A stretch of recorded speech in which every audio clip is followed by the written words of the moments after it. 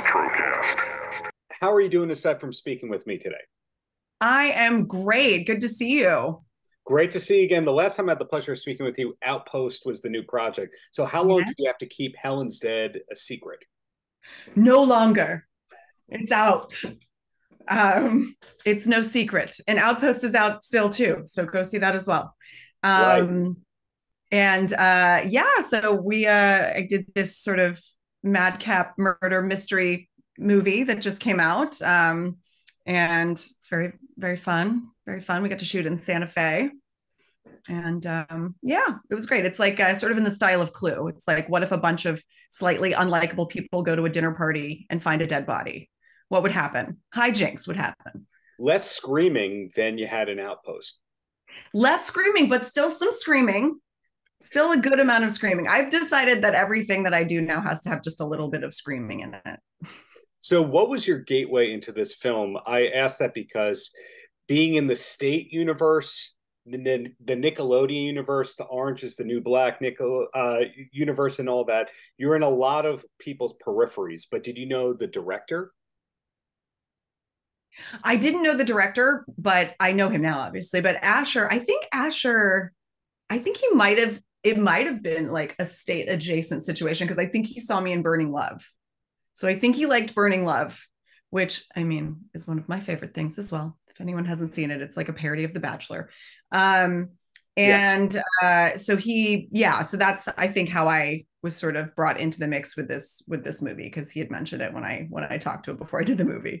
So he knew me. I didn't know him, but he's great, and he had worked with my friend Malin Ackerman before, and so yeah, it was awesome, and I got to bring my friend Brian Husky in, so it was good to get to do a movie with him. Yeah, all in And all, very. you just mentioned Malin, and you two were in the donor party, which was about what, six We were, months ago, 9 months ago? yeah, we were in the donor party that came out on Hulu now. It's out in Hulu if people want to watch that. And yeah, we've worked together, quite a few times, Children's Hospital, and Medical Police, Burning Love, all those things. So yeah. Yeah. The old kind of career path when you were doing movies was like do two a year and that's it. And the Beth Dover way of doing it seems to be about seven a year and three TV shows. Right. Or just do a whole bunch at one time and then not work for a year and a half.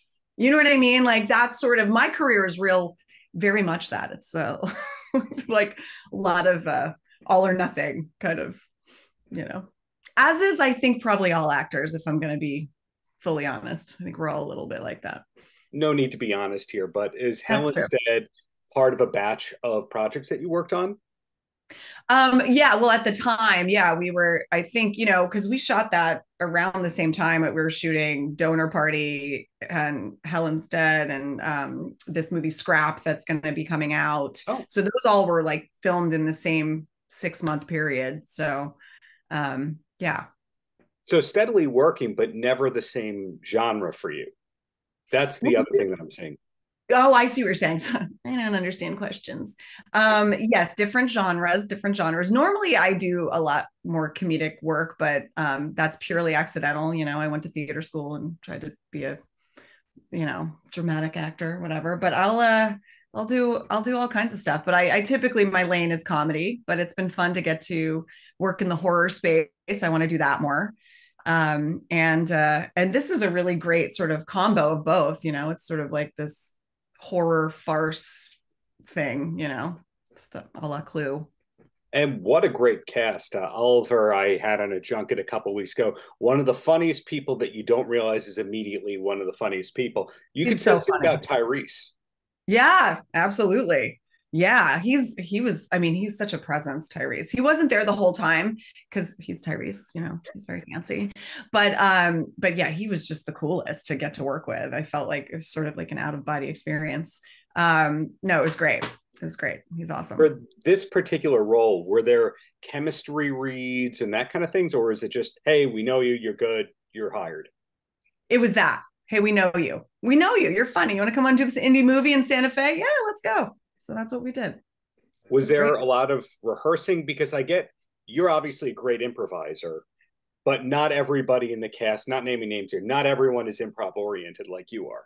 Well, here's what I'll say. A lot of them, I mean, there was not a lot of rehearsal because it was a really it was a true indie film in that sense. Like we were like, let's do this. We have a certain amount of time. We got to shoot this. So but yeah, we all worked really well together and were able to improvise. And sometimes they were shooting when we didn't even like some of the dinner, I believe, was shot that we were like, oh, they're shooting. And we were just like chatting sometimes. So, I think they were really trying to get a feel for how we all work together in reality. And we all got along really well. So it was nice. So the improv was easy. So you mentioned New Mexico a few times, and I heard rumors that some of the movies that show a Vegas set are actually filmed in New Mexico, that there's a Vegas mock-up Oh, somewhere really? in New Mexico. Are you finding more things are being shot in New Mexico these days? Yeah. I mean, Joe shot the movie Paul in Santa Fe. And so I was down there for that. And then what did I shoot?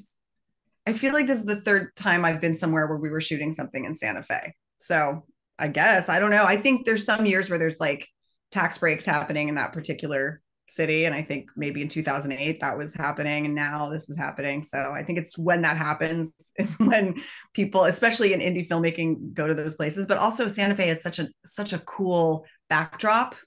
So I think that's also part of the reason as well. If you were to talk about New Mexico 8 years ago, all I think most people could say is Balloon Festival, Mark Maron, The Shins, Breaking Bad. And now it seems like 1 in 4 movies is being shot there. Yeah, a lot is being shot there. And Meow Wolf. If you Oh, shoot something there, go to Meow Wolf. It's very, very cool. Have you heard of Meow um, Wolf? I've been to the Vegas one. I was Yeah. interviewing the guitar player of Dokken, and he mentioned their latest music video was shot at Meow Wolf, and you just reminded me. Oh, it's very, very cool. It's like an Dokken. acid trip of like an art experience, very interactive. It was awesome. And I think it started there. It started in Santa Fe, but Oh, they're really? all over now. That is a I think unique so. thing to see that the artistic, creative endeavor starts in New Mexico and then goes to Las Vegas, not Las Vegas, then New Mexico. I know, right? I know Well, exactly. well, back to the Beth Dover show here right now. Yes, yes. So, so the next film coming out is tell me, besides Helen's Dead, the next film was a Control, you said? Um, Scrap? Is it Scrap. Scrap? Scrap. I Scrap. Yeah. got So one word right. yeah. We were we that's sort of in the festival circuit right now, but it's been winning awards and doing really well. Vivian Kerr is the filmmaker. She wrote, directed, and starred in it. Mhm. And it's being well received. I don't know when it's going to come out, but I'm sure it will at some point. And then Well, you'll have me on again. I hope so. And will there be more collaborations with Joe, or was that one and done because you went, I can't handle him writing the films? No, I loved it. I loved it truly. And there will be more collaborations. Absolutely. He's writing something right now. I would like to, I know that I can't be the lead in all of his films, but I said, just because he works in the horror space. That's what he wants to do, writing, Right. directing horror. So I just said, you want to get, that classic running through the woods, murdered kind of scene. So I want him to write me one of those because I haven't done that yet. Hmm. To-do list Feels stuff. like a rite of passage for an actor. That does make a lot of sense. Wow. Okay. Well, two quick questions and then I let you go. And Okay. the first one is, what's the number one hobby when you're not busy with the acting craft, with the family thing? Because you're still Well, kind of a mystery. I was going to say the number one hobby is picking up my kid from school and taking him to soccer practice and baseball and piano lessons. And right now, that's how I feel. I'm a bit of a chauffeur. So I spend a lot of time in my car listening to podcasts and things like that because I am at the beck and call of my son. But I have these weird like midlife crisis moments where I'm like, I'm going to learn drums. And so I take like a couple of drum lessons. I've joined a Taylor Swift cover band with my friend James, and we like took a singing lesson, and now I'm gonna, stuff like that. Oh, and Middle Aged Dad Jam Band with Ken and David. They're performing around. So we have a show at the Lodge Room December 28th, if anyone wants to go in LA, where we sing, 80s hits basically. Well, that actually tied into the last thing I wanted to ask, because when I had the pleasure of recently speaking with Craig Wedren, I I love unearthed how big of a Van Halen fan he was. And I'm finding that everyone from the state was a closeted, diehard Van Halen fan. Am I wrong to assume that by proxy, you are also a Van Halen fan? I mean, I'm a Van Halen fan. I don't know if I'm like a super fan, insane super fan like Craig, but yeah, of course. I mean, it's Van Halen, of course, you know. But Yeah. you know, I'm a lot of my stuff is more like a chick with a guitar. You know what I mean? I'm a little like more folk. So you're more Lilith Fair 97? I'm a little bit more Lilith Fair 97. It's my secret embarrassment, but my truth. That is my truth. Well, But I like Van Halen. I'm into Van Halen. Don't get me wrong. I'm into Van Halen. I do look forward to seeing your musical endeavors in the near future. But seriously, great work on Helen's Dead. Looking forward to everything that's to come from you and the household over there. Thank you so much. And it was great to talk to you again. Paltrocast.